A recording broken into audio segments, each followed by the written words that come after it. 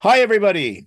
This is this is Pastor Alex Lapos of the House Montreal, Quebec, Canada. Tonight, we're going to be looking at Revelation chapter 10 and Revelation chapter 11. This is a pause between the sixth trumpet and the seventh trumpet. So once again, God is showing his grace to the world by giving everyone a chance to repent. But you know what? His patience is running out at this point. And once that seventh trumpet sounds, there's no more grace, no more mercy left. Someone asked John Cardos to open up in prayer tonight. John, would you open in prayer, please? And don't forget to unmute.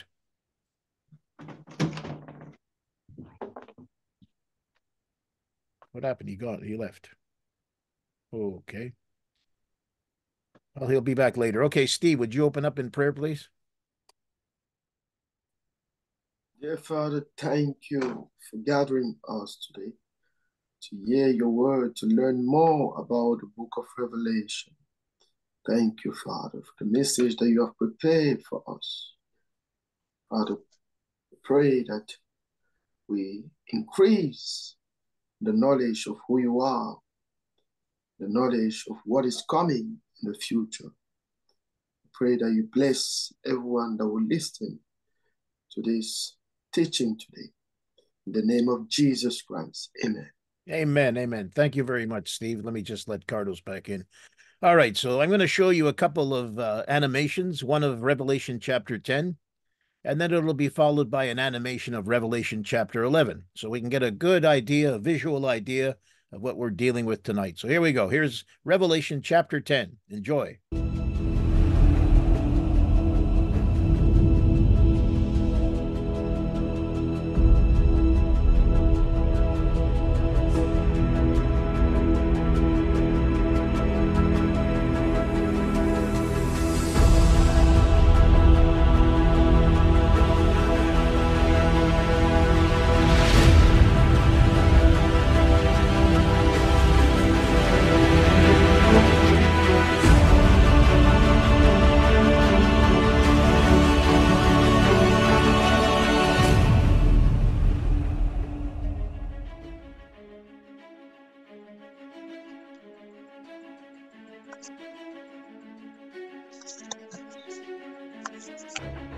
And I saw another mighty angel come down from heaven, clothed with a cloud, and a rainbow was upon his head, and his face was as it were the sun, and his feet as pillars of fire. And he had in his hand a little book open. And he set his right foot upon the sea, and his left foot on the earth, and cried with a loud voice as when a lion roareth. And he had cried, 7 thunders uttered their voices. And when the 7 thunders had uttered their voices, I was about to write. And I heard a voice from heaven saying unto me, Seal up those things which the 7 thunders uttered, and write them not. And the angel which I saw stand upon the sea and upon the earth lifted up his hand to heaven, and sware by him that liveth forever and ever, who created heaven and the things that therein are, and the earth and the things that therein are, and the sea and the things which are therein, that there should be time no longer. But in the days of the voice of the 7th angel, when he shall begin to sound, the mystery of God should be finished, as he hath declared to his servants the prophets. And the voice which I heard from heaven spake unto me again, and said, Go and take the little book which is open in the hand of the angel which standeth upon the sea and upon the earth. And I went unto the angel, and said unto him, Give me the little book.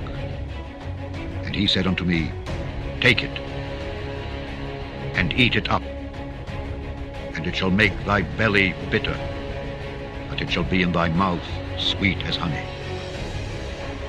And I took the little book out of the angel's hand, and ate it up, and it was in my mouth sweet as honey. And as soon as I had eaten it, my belly was bitter.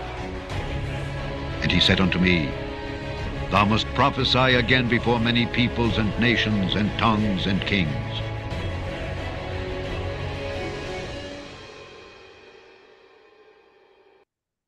Okay, that's Revelation chapter 10. The animations are so cool.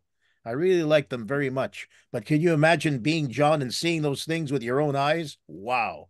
All right, now here's chapter 11 of Revelation in an animation. And I hope you enjoy this one as much as the last one. Here we go. Revelation chapter 11.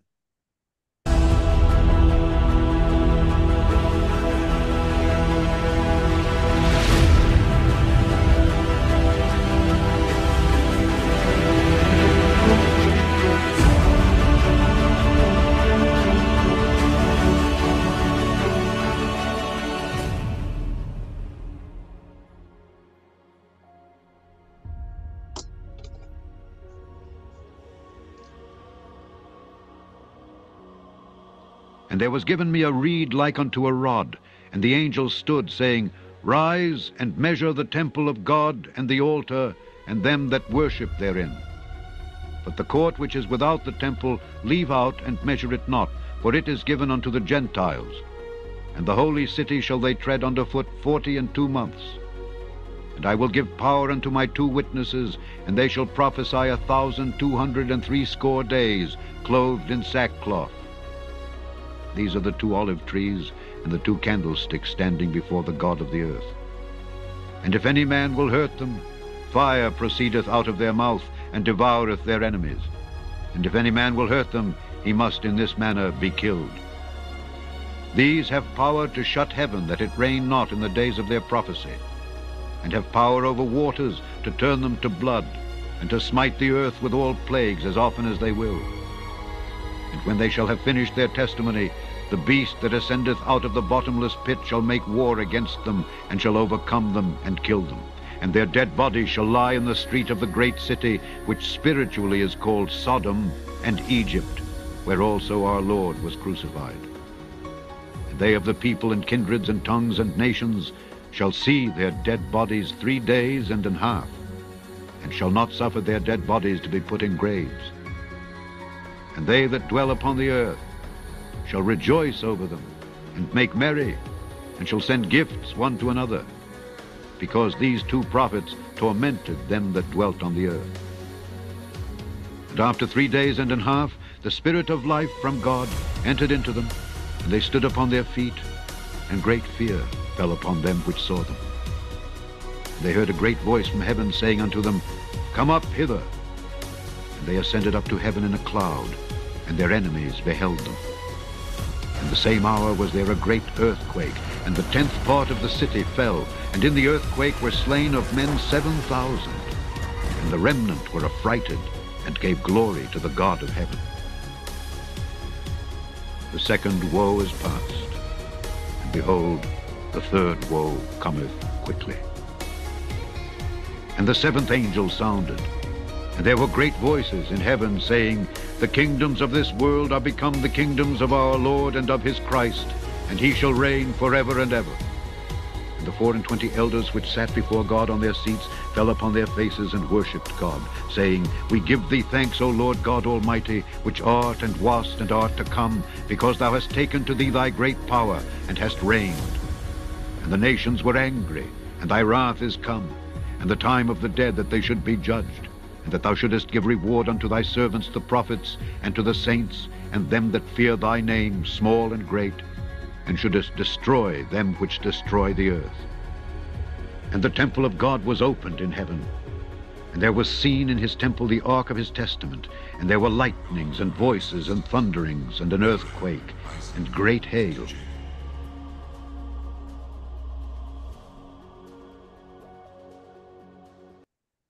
Okie dokie. That's Revelation chapter 11. And now we're going to break it down bit by bit. So here we go with chapter 10.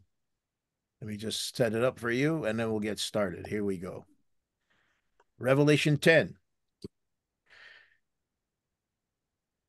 And I saw still another mighty angel coming down from heaven, clothed with a cloud, and a rainbow was on his head, and his face was like the sun, and his feet like pillars of fire.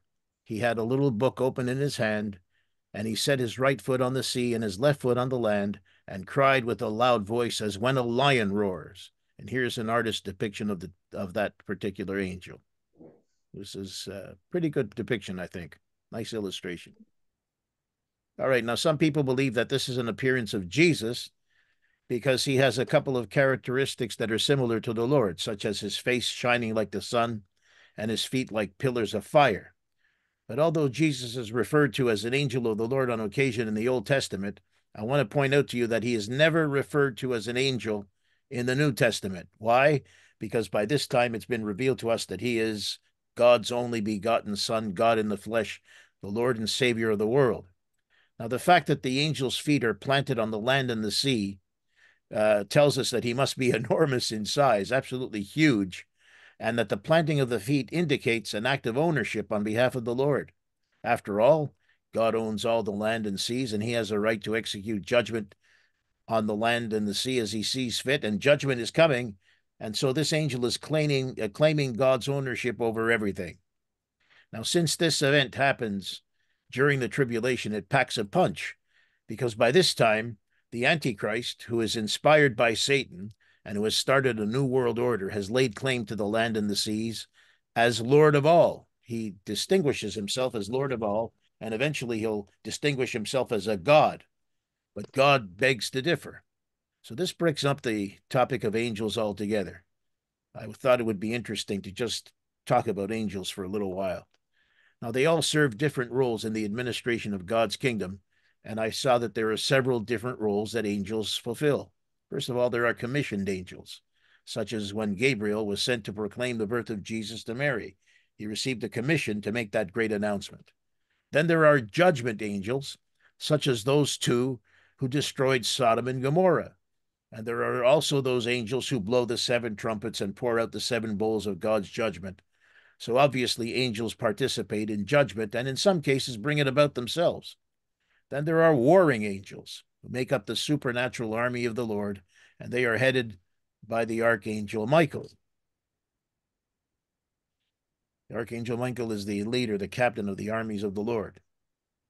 Then there are adoring angels whose whole purpose is to worship the Lord continually, like the four living creatures in the earlier chapters. And of course, some of the seraphim that never stop crying out, "Holy, holy is the Lord God Almighty. Heaven and earth are full of his glory."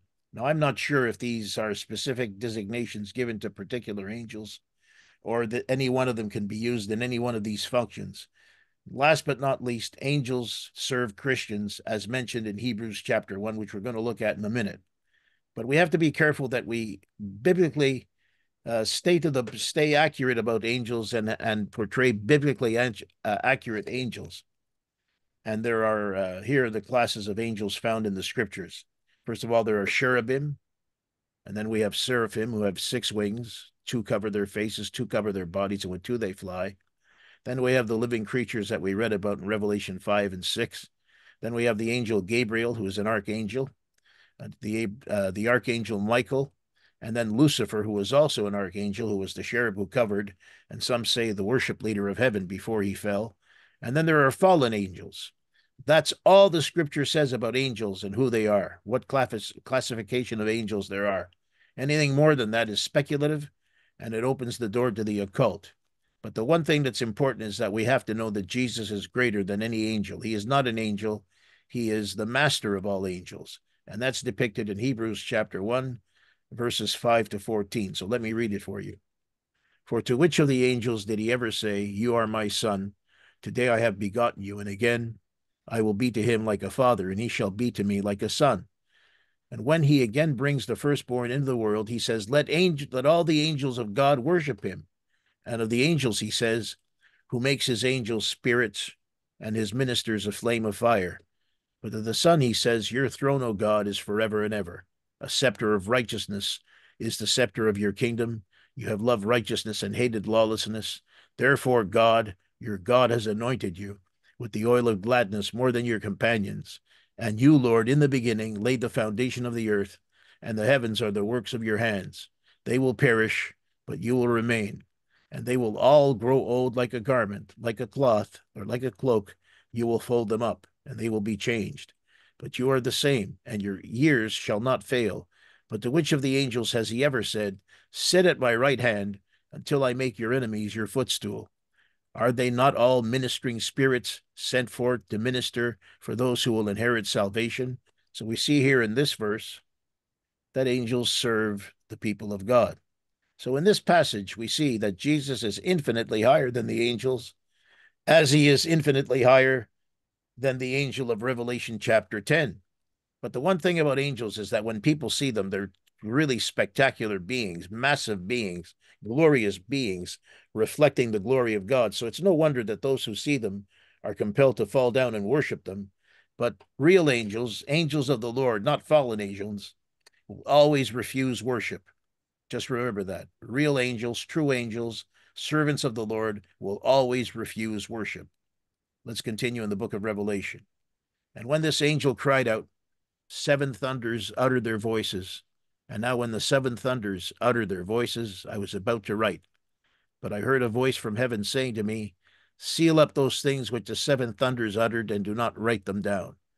So I assume that these seven thunders came from the throne of God. Now, where do I get that from? Well, I get it from Revelation chapter 4, verse 5. From the throne, that is the throne of God, proceeded lightnings, thunderings, there's the thunderings, and voices. Seven lamps of fire were burning before the throne, which are the seven spirits of God. Now, there are not seven spirits of God, but seven is the perfect number of God, and it's just another way of describing the Holy Spirit. Now, these thunderings spoke something that we are not supposed to know. That's why John was not allowed to write it down. And that tells me that God only reveals what we need to know, which is a lot, but some things he wants to keep to himself. And it's not the first time that the Lord has forbidden his servants to reveal the secrets. I can think of a couple of examples in particular, which I wrote down. One comes from Daniel chapter 12, beginning at verse 8. Listen to what it says. Although I heard, Daniel says, I did not understand. And then I said, Lord, what shall be the end of these things? And he said, go your way, Daniel, for the words are closed up and sealed till the time of the end. Many shall be purified, made white and refined, but the wicked shall do wickedly, and none of the wicked shall understand, but the wise shall understand. And then another instance came to my memory, which was in 2 Corinthians 12, verse 3 and 4. This is Paul talking about his experience in heaven, where he says, and I know such a man, whether in the body or out of the body, I do not know, God knows, how he was caught up in paradise and heard, look at this, inexpressible words, which it is not lawful for a man to utter. And that's because the Lord would not let him describe the kingdom of God. But of course, he showed the kingdom of God to John, and he describes it. So what are some of the important things that God has revealed to us that were previously hidden in ancient times? What are some of the things that the Lord has revealed to us that are wonderful to know right now? Steve, what has the Lord revealed to us that was hidden before? Christ in us, the hope of glory. Christ in us, the hope of glory. The mystery that was hidden from ages and generations is now made manifest to his saints. Okay. Christ in us, the hope of glory. So Christ in us, the hope of glory. Okay, what about you, John? What does the Lord reveal to us now that previously was hidden? Well, he has revealed that that the tabernacle that they attended in the wilderness and did many things in the priesthood and the blood of the sacrifice. Today we know that speaks of Jesus. Okay, so that's a good mystery that's been revealed. Okay, I like that. What about you, Vivian? What has the Lord shown us today that was hidden before in the Old Testament? I'm thinking about Jesus. Okay. What about him? Well, again, the Bible of in Isaiah in the Old Testament talk about Jesus, so it's not really revealed now. No, but it wasn't clear though. It wasn't really clear. I mean, the Old Testament did talk about Jesus. That's true, but still, the Jews didn't believe in him when he came, and it wasn't really clear about who he was. But in the New Testament, it is clear. The second coming of Jesus. Okay, the second coming of Jesus. That's a good one. What about you, Oliver? What has been revealed to us that was hidden before? I'm waiting for a particular answer. Let's see if somebody gets it. The salvation, the way to salvation. Ah, there it is. Oliver does it. Okay, tell us about it, Oliver. What about salvation?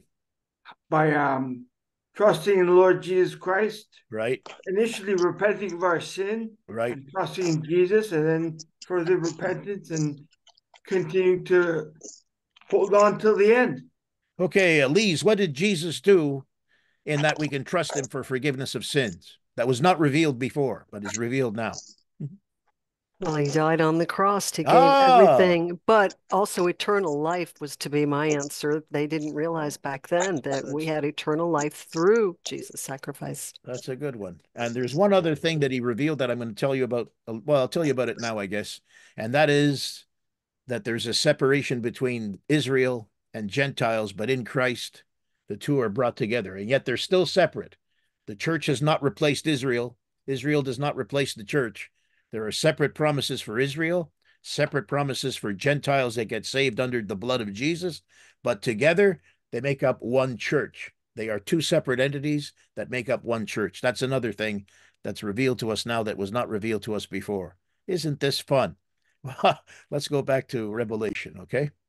All right. Verse 5. The angel whom I saw standing on the sea on the land raised up his hand to heaven and swore by him who lives forever and ever, who created heaven and the things that are in it, the earth and the things that are in it, and the sea and the things that are in it, that there should no longer be a delay. So we now know for certain that this is not Jesus. This angel is not Jesus, because why? Well, he's praising the Lord who lives forever and ever and who created all things. So it can't be Jesus. But in the days of the sounding of the seventh trumpet, when he is about to sound, the mystery of God would be finished, as he has declared to his servants, the prophets. So at the seventh trumpet, this is what this verse means, God's grace will have reached his end. Let me just put in the D here, because I have to keep these notes for posterity. There we go. So at the seventh trumpet, the grace of God runs out. It's all judgment now. No more breaks, no more pauses so people might be saved. As soon as the seventh trumpet sounds, everything will unfold until the kingdom of God is fully established. And although that's true, there is still one more pause before the sound of the seventh trumpet, because God is merciful. And even in that late stage, he's still merciful towards the earth, giving people a time to repent, because as we found out, some people do repent. Now, the mysteries of God are not unsolvable puzzles, but they're revelations revealed to us that have been previously withheld. And we discussed some of those just a few moments ago. They may not be fully comprehended, but at least we know about them. So let's go through some of the mysteries of God. And there are three in particular that really interest me, and that is the mystery of sin, the mystery of godliness, and the mystery of our resurrection. So I picked out some scripture verses to talk about each. Let's talk about, first of all, the mystery of sin. In 2 Thessalonians 2:7, it says, "For the mystery of iniquity, or sin, is already at work. Only he who now restrains will do so until he is taken out of the way." So my question is, who is restraining sin unfolding completely in the world? John? That's the Holy Spirit. Okay, and Jamie, how do you think the Holy Spirit's going to be removed from the earth? Because it says that he who restrains sins will be removed, taken out of the way. So how's he going to be taken out of the way, Jamie? When there is no more sin. Okay, that's close. When he's got to be taken out of the way so sin can unfold on the earth. So sin can unfold. When is that going to happen? Is that, Yeah. I'm sorry, what did you ask? When? When is the Holy Spirit going to be taken out of the earth, his influence? I would say at the resurrection. At the resurrection, okay. Anybody else? John? The rapture. That's what The I rapture. think too. That's what I meant. Sorry. Oh, rapture. okay. Good. I'm sorry. Because you see, when you think about how the end times will unfold, I don't see how it can happen as long as Christians are around. Sure. Now, I know there's going to be people saved during the tribulation. I understand that, but it'll be a small minority. In the meantime, here we are. There are Christians everywhere. There's conservative politicians all over the place. And in order for sin to go to its fullest extent, I believe the Spirit of God through the church has to be removed. Because as long as the church is here, we're preaching the gospel, people are getting saved, miracles are happening, manifestations are taking place. That has to cease, because God's mercy is definitely running out. So I hope you all understand that. And by the way, let me just say this. There are some people who in the comments last week were criticizing me because we happen to believe in the rapture. Let me just say something. I don't want to hear your theological objections to what we teach here.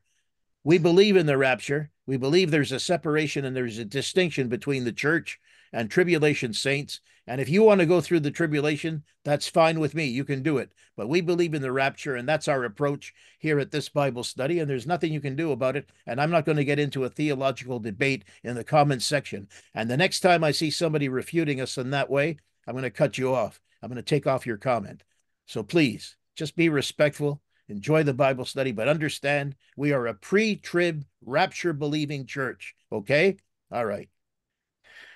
I had to say that because somebody wrote a nasty comment last week, which I didn't appreciate at all. So I had to address it. Okay, here's the second mystery.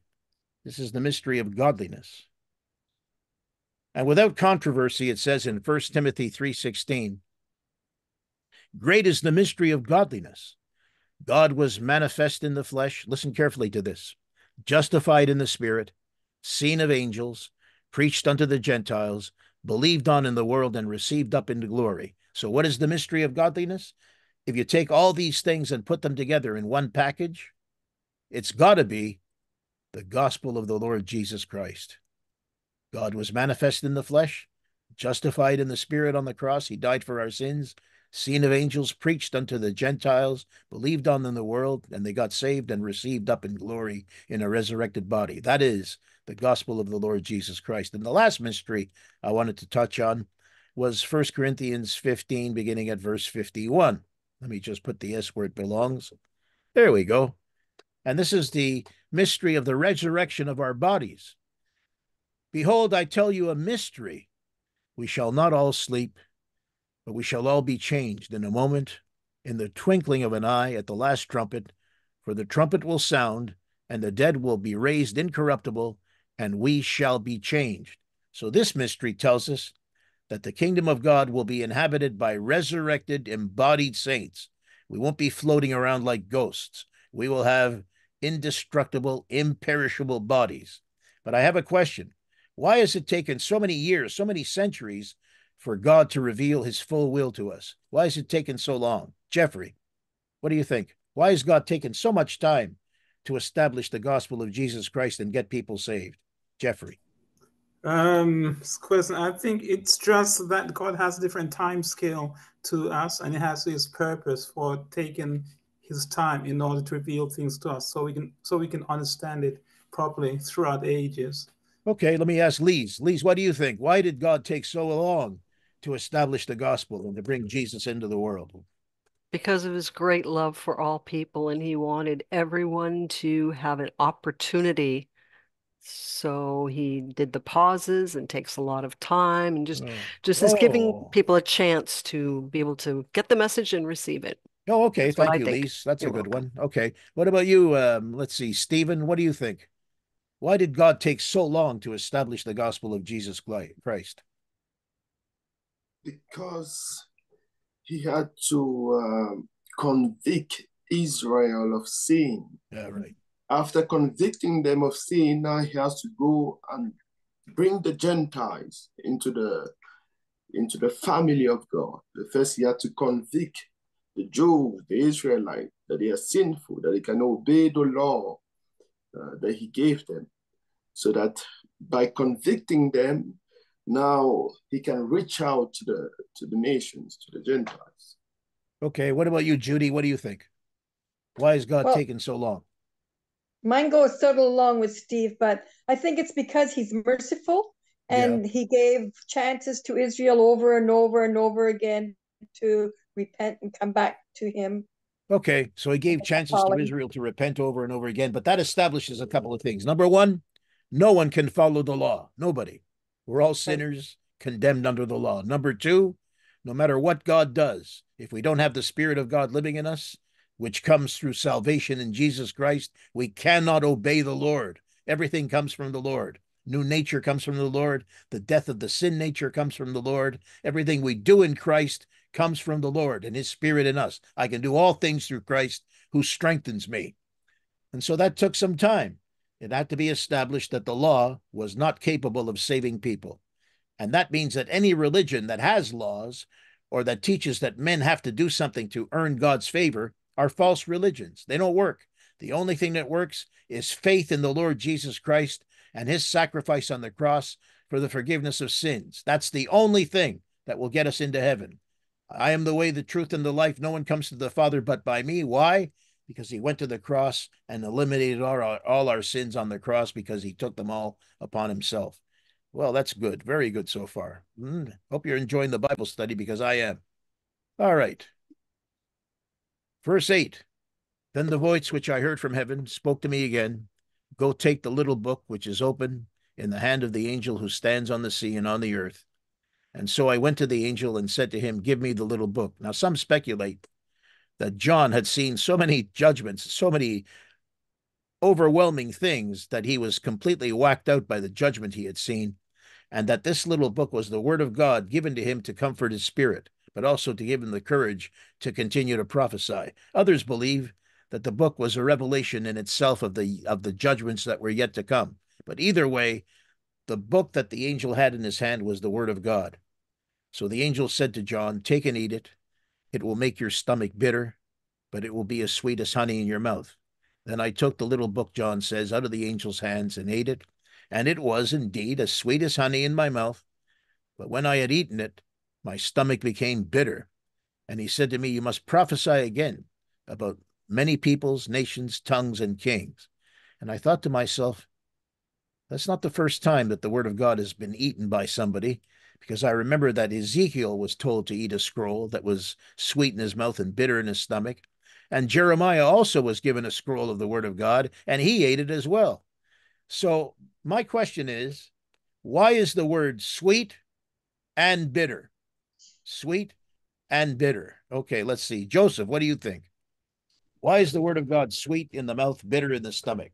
What do you think that means? Something to think about. Something to think about. For me, I'm thinking, of course, the word of God is powerful, and it will reveal to us in a way those mysteries that we cannot understand in the beginning, because like God, when God is talking, when Jesus was here on earth, he spoke mainly in parables. And for those who has been with him for the longest time, then they caught what Jesus was trying to say at that moment. But for the I call us for those that were in the synagogue, especially the Pharisees, to them it was really a big mystery. And so, like, I'm looking at those who can understand the word, because God on the Holy Spirit has revealed something to them, it will be sweet. But for those who oppose God's word and oppose Jesus as the Son of God, it will be bitter in effect. Okay, all right. What about you, Justin? What do you think makes the word of God sweet? Let's just stick with sweet. What makes the word of God sweet in your estimation? Justin. The good news. Oh, the good news. Okay, so tell me why that would be sweet. Salvation. Yeah, salvation, right, because people know that they're saved, and that's good news. It makes them feel happy. And let's see, John, what makes the word of God bitter?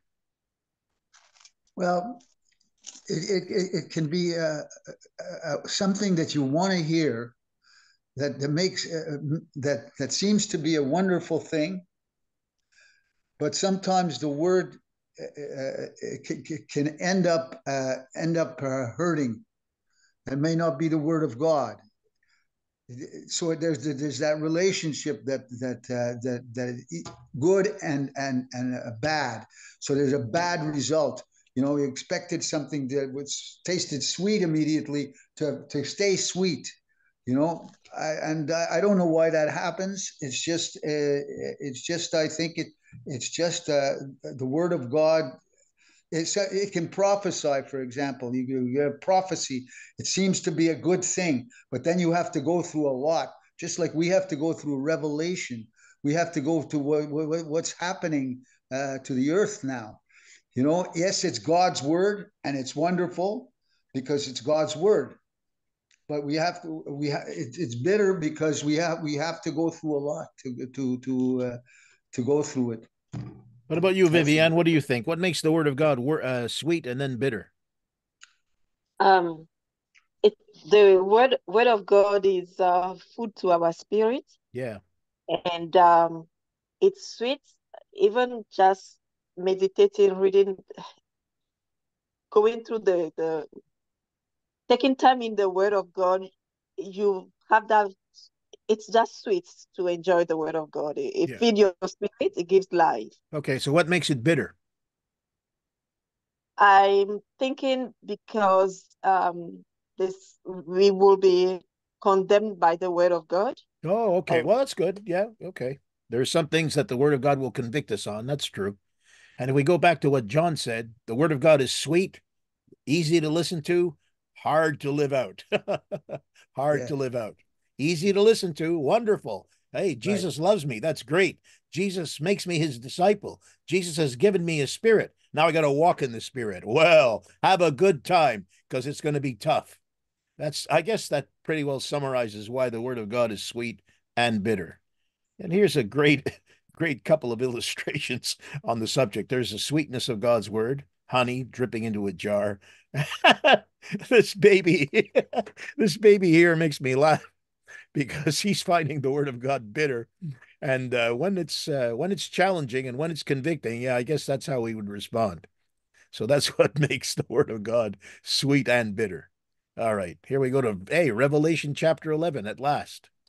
Then I was given a reed like a measuring rod, and the angel stood, saying, Rise and measure the temple of God, the altar, and those who worship there, but leave out the court, which is outside the temple, and do not measure it, for it has been given to the Gentiles. I want you to just take note of that last line, that the outer court is given to the Gentiles. Now, what is this temple? Is it Herod's temple that's been destroyed by the time the book of Revelation was written? Is it the people of God and the number of those who are saved? Or is it an actual physical building, specifically the third temple of Israel, which is built either before or during the tribulation? And the reason I ask those questions because these are the three different interpretations of these particular verses. Now, I believe this one. It's kind of obvious to me that this is a physical building. It's not the people of God. It's not Herod's temple. This is a temple that's going to be built during or before the tribulation. And they will tread the Holy Spirit, or they will tread the holy city underfoot for 42 months.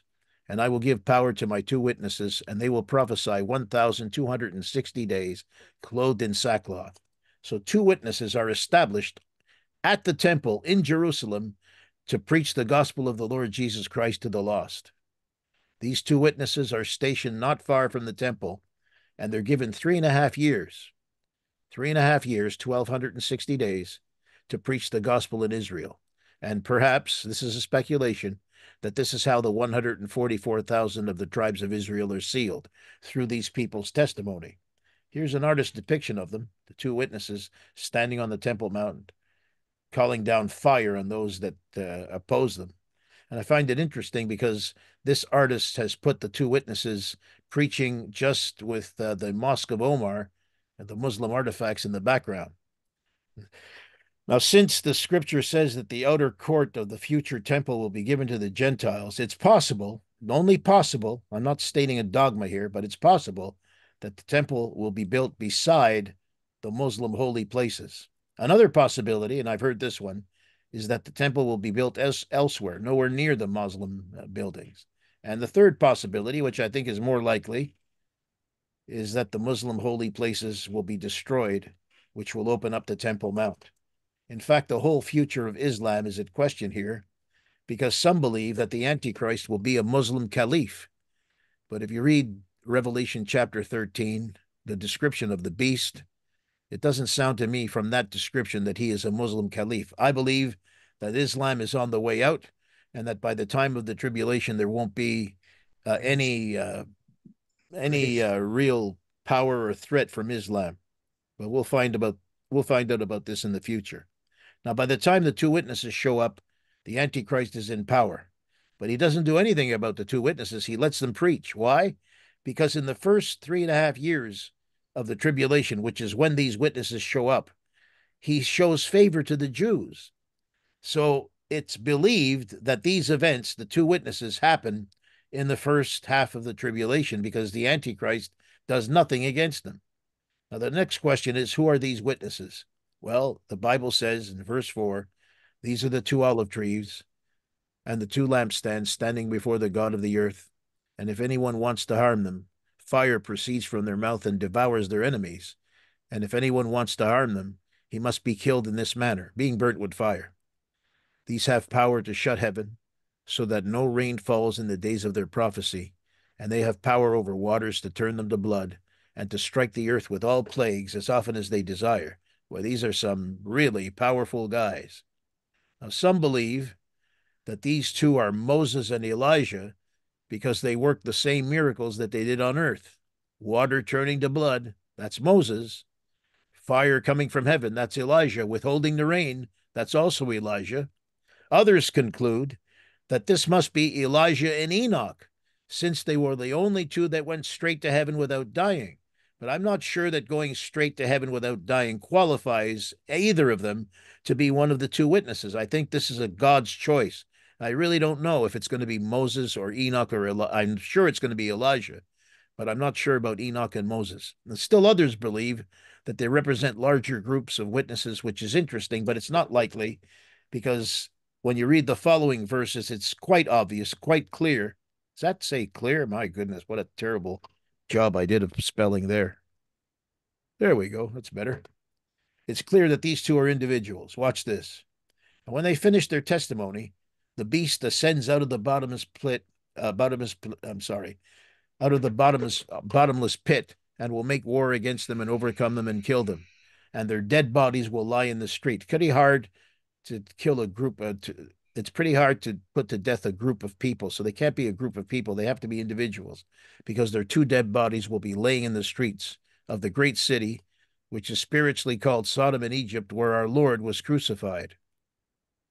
Now, somewhere after the first 3.5 years of the tribulation, a demon is coming out of the bottomless pit. And this demon probably personally possesses the Antichrist, who now is used by that demon to turn against the two witnesses and kill them in Jerusalem. How do I know it's Jerusalem? Because it says it's the city where Jesus was crucified. And that act initiates the second half of the tribulation period. Now, here's a couple of diagrams describing the Antichrist. I like this one better because the Antichrist is going to be a very powerful and a very influential and a very attractive figure. And people will worship him because he will bring all kinds of solutions to the problems that we're facing now. Economic problems, problems of war between nations. Everything is going to be solved by this one man. Of course, he'll be inspired by Satan. Then those from the peoples, tribes, tongues, and nations will see their dead bodies 3.5 days and not allow their dead bodies to be put into graves. And those who dwell on the earth will rejoice over them and make merry and send gifts to one another, because these two prophets tormented those who dwell on the earth. So guess what, folks? It'll be Christmas again when these two guys are put to death. Why? Because they tormented the nations with their judgments and they drove the nations crazy with their gospel. But through their testimony, some will be saved. So again, God shows mercy. Now, after 3.5 days, the breath of God enters them, and they stood on their feet, and great fear fell on those who saw them. And they heard a loud voice from heaven saying to them, "Come up here." And they ascended to heaven in a cloud, and their enemies saw them. Interesting. Here's an artist's depiction of that right here. There's the two witnesses being taken into heaven before witnesses on earth. What happens as a result? In that same hour, at the time when the two witnesses are ascended into heaven, there was a great earthquake, and 1/10 of the city fell. In the earthquake, 7,000 people were killed, and the rest were afraid. And what happened? They gave glory to the God of heaven. So this event causes some people to be saved. Wonderful. The mercy of God is working. The second woe is past, and behold, the third woe is coming quickly. And I thought it would be good to review the woes. So here's the first one. This is from Revelation 9:2. And he opened the bottomless pit, and there arose a smoke out of the pit as the smoke of a great furnace, and the sun and the air were darkened by reason of the smoke of the pit. That's woe number one. Here's the second woe from Revelation 11:13. And the same hour there was a great earthquake, and 1/10 of the part of the city fell. And in the earthquake were slain of men 7,000, and the remnant were affrighted and gave glory to the God of heaven. And the third woe is coming up. Here it is. Revelation 11:19. And the temple of God was open in heaven, and there was seen in the temple the ark of the testament, and there were lightnings and voices, thunderings and an earthquake, and great hail. That's only a partial description of the third woe. Here's the third woe in full, starting at verse 15. Then the seventh angel sounded, and there were loud voices in heaven, saying, the kingdoms of this world have become the kingdoms of our Lord and of his Christ, and he shall reign forever and ever. In other words, the final verdict on the world is cast. There's no turning back now. The judgment is coming. And the Lord will have his way and establish his kingdom. Verse 16, the 24 elders who sat before God on their thrones fell on their faces and worshiped God, saying, we give you thanks, O God Almighty, the one who was, and the one who is to come. The one who is, and who was, and is to come, because you have taken your great power and you have reigned. The nations were angry, and your wrath has come, and the time of the dead that they should be judged, and that you should reward your servants, the prophets and saints, and those who fear your name, small and great, and should destroy those who destroy the earth. Then the temple of God was opened in heaven, and the ark of his covenant was seen in the temple, and there were lightnings and noises and thunderings, an earthquake, and great hail. And that's just the seventh trumpet. The seventh trumpet introduces another pause where we talk about the Antichrist, we talk about Mystery Babylon, we talk about a woman with 12 stars around her head. We find out about the nation of Israel. We find out about Christ. We find out about the devil and his attack on the church and the people of God. And then in the seven bowls begin after that, and then God's judgment really rains down on the earth. And thank God we're not going to be part of it. So that's it for this Bible study. I want to thank you for listening. Thank you for participating. And I'm going to ask Stephen to close in prayer. Stephen? Dear Father, thank you for this wonderful, wonderful message, teaching that we have received today. We have increased, oh Lord, the knowledge of what is going to happen in the future, oh Lord. Thank you for stirring in us this urgency to preach your word. Many may be saved, and that they do not face the judgment that is coming to the world. But I thank you for your word, because it is also a word of comfort. It is sweet to our taste. Thank you, Father. And we don't want it to be bitter to those who face your judgment. So we're going to preach your word. I pray, Father, that you bless Pastor Alex and you continue to reveal more of your word and to bless him abundantly. Oh Lord, I pray for my brothers and sisters that are present here in Zoom, that you protect them, that you guide them, that you bless them, and that the fellowship of the Holy Spirit be wonderful in their life. In the name of Jesus Christ, amen. Amen.